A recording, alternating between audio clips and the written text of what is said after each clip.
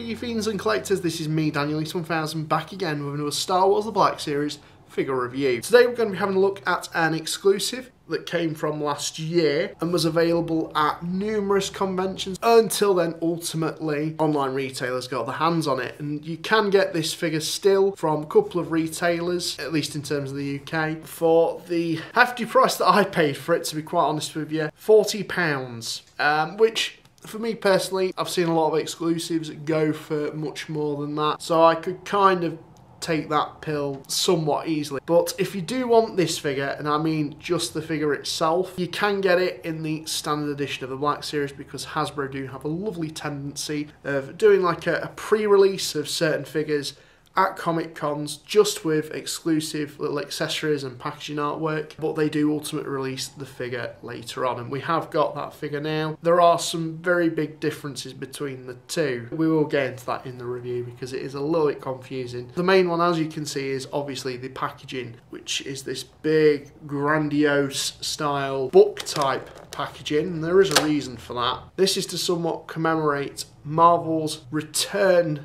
to doing Star Wars comics. This is the cover art that they had for the first issue they did, and I'm sure I've got this somewhere buried, hopefully safely, because I'd hate to imagine how much that comic's probably going for online right now.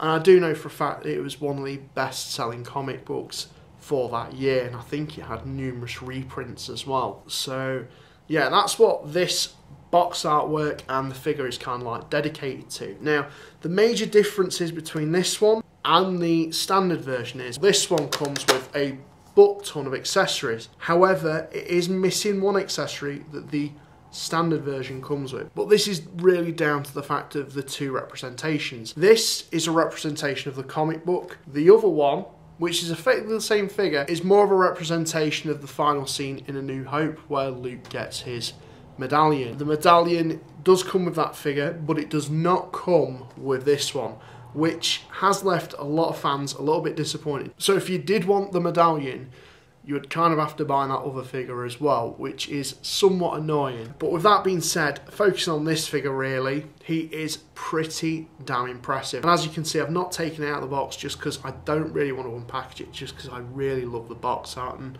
what it really commemorates. Of course, you've got the figure itself, which is Luke there. The attention to detail, as always to be expected with Hasbro, is up there. That face sculpt is fantastic. He's got his yellow jacket on, which is seen at the end of A New Hope.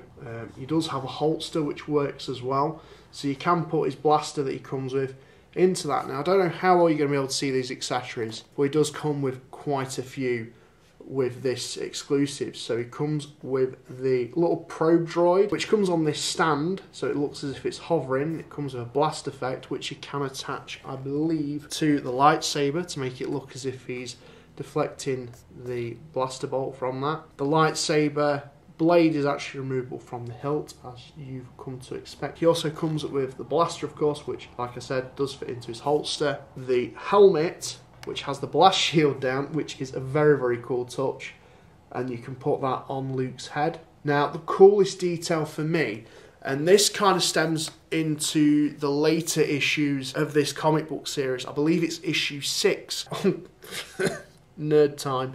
Luke goes back to Tatooine, to Obi-Wan's old homestead, and while he's there, he stumbles upon Obi-Wan's journal. And you do get that with this set. So you get his journal and the little case that it's inside. And the Urabesh does read, you know, Obi-Wan's journal if you did translate it, which is absolutely awesome. So during this time, while Luke's at Obi-Wan's old homestead, he encounters and is blinded by Boba Fett. If you haven't read issue 6 of Star Wars, it's pretty damn awesome. That's all the accessories that this figure comes with.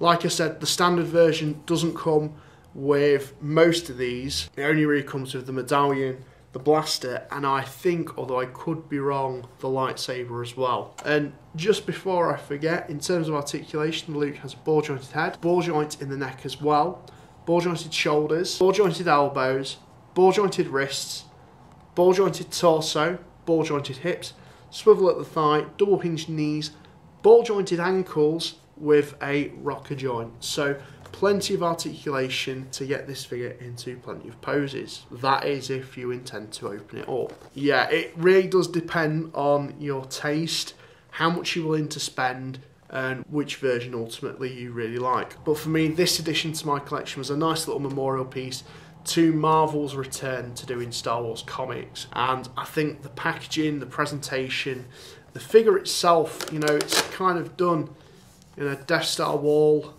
kind of Art Deco way, which is really, really sweet to see. I think it's just a really, really lovely addition. It's not a must for collectors unless you have read the comic. So that's really it in terms of this review. I just thought I'd give you a little look at it just because it is a nice piece that I did fairly recently pick up. So yeah, let me know what you think. Have you picked this up yourself? Have you opted for the other version of it? Let me know in the comments below, and thank you very much for watching. This is me, Daniel East 1000, signing out.